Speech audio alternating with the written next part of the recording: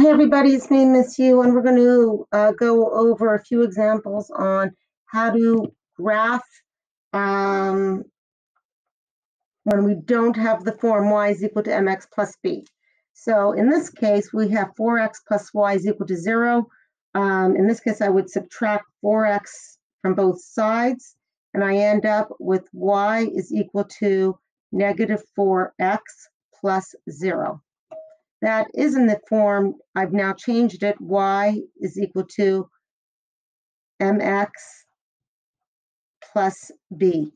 b we have is 0, and the slope m is equal to negative 4 over 1. I'm going to go down 4 over 1. 1, 2, 3, 4 over 1. And I have my first graph.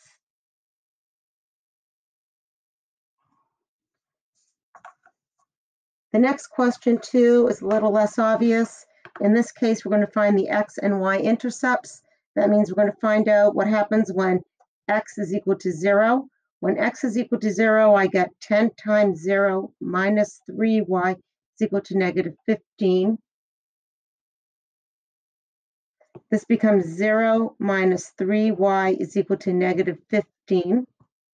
Now I'm going to divide both sides by negative 3. And I end up with y is equal to negative 5. Okay. Now what happens when y is equal to 0? When y is equal to 0, I get 10 times x minus 3 times 0 is equal to negative 15. All I did was plug in the 0 to where the y was. Then I get 10x minus 0 is equal to 15. And I have 10x is equal to negative 15. And I'm going to divide both sides by 10. This becomes x is equal to negative 1.5.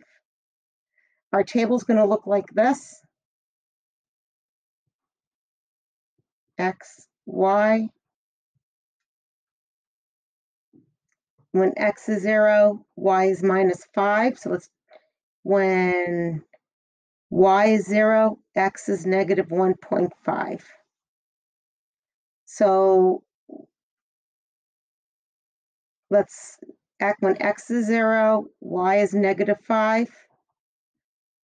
When x is negative 1.5, y is 0.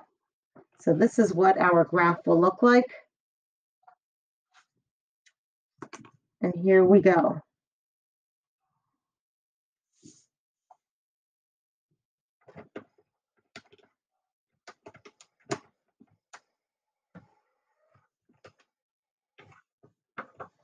Let's look at question 3. We have x plus y is equal to negative 3.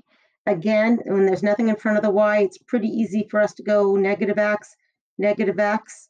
I end up with y is equal to negative x, negative 3. That looks like mx plus b.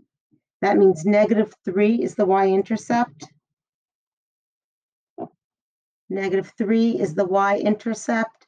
And mx is negative 1. So m is equal to negative 1 over 1, which is equal to rise over run. We're going to go down 1 over 1. So from the point, we're going to go down 1 over 1.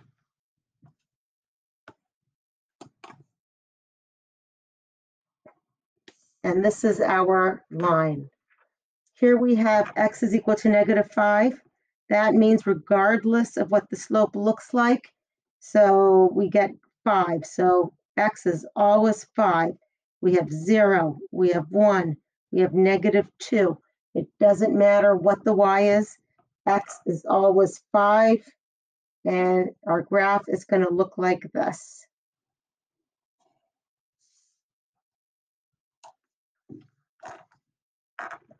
Let's look at the next one. 7 x plus 2y is equal to negative 10. We're going to go what happens when x is equal to 0. I have 7 times 0 plus 2y is equal to negative 10.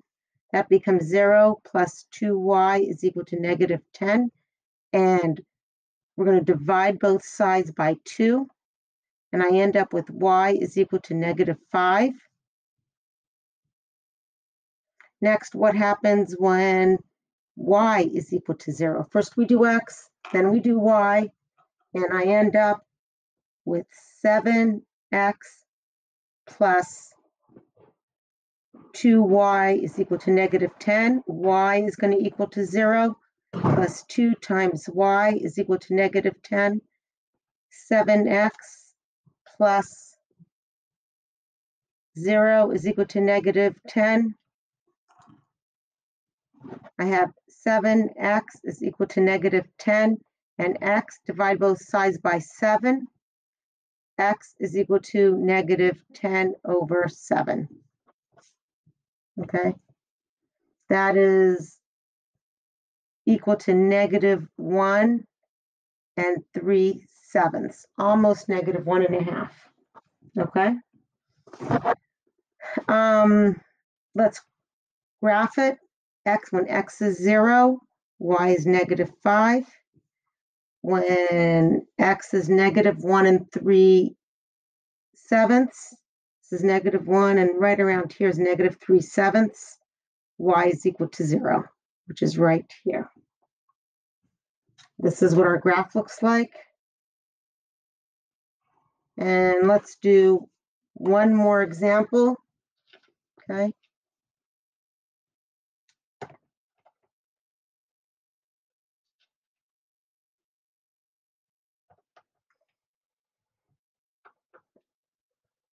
And we have x negative 2y is equal to negative 6.